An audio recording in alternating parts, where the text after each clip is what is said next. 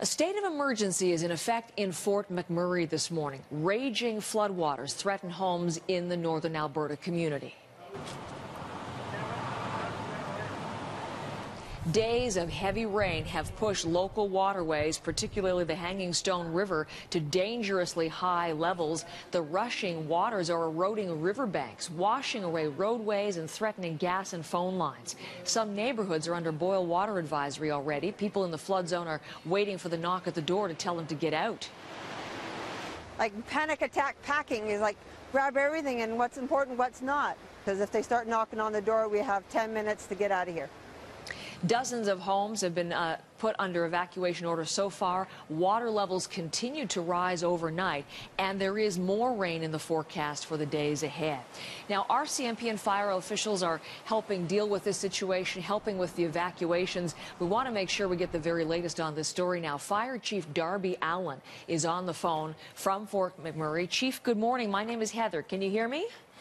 Good morning, Heather. Yeah, I hear you fine. Thank you. Good morning. Listen, very early where you are, we're just looking at these extraordinary pictures, just how high the water is in your community. What are you dealing with today? It's actually calmed down a little bit overnight, but the last 36 hours or so have been fairly hectic. We've never seen water levels like it here.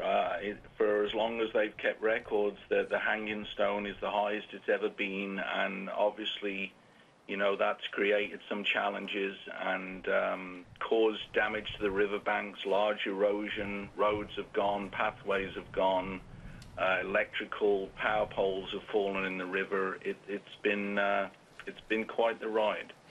A state of emergency is in effect, and you've issued evacuations so far. Now, are those voluntary or are they mandatory, sir? The state of local emergency enables the first responders, be that police or firefighters, to mandate that people leave their homes. However, at this time, we have not mandated that. We have recommended where we feel it is necessary for them to leave their homes, and if they have not wanted to, we've asked them and told them that in their best interest they should, but at this time we haven't mandated it. Obviously, that could change depending on what happens with the water situation. For sure. I mean, if we get to a situation where we feel that lives are in danger, and we will, in that case, we will evacuate the people whether they want to or not. How many people so far have chosen to go? We've got 151 people that have currently been evacuated, and I would think we've probably got around 20 or so who've decided to stay where they are. Okay. Those people who left their homes, are they okay? Yeah, they're fine. We initially took them to a temporary facility, which is basically a sports arena in town.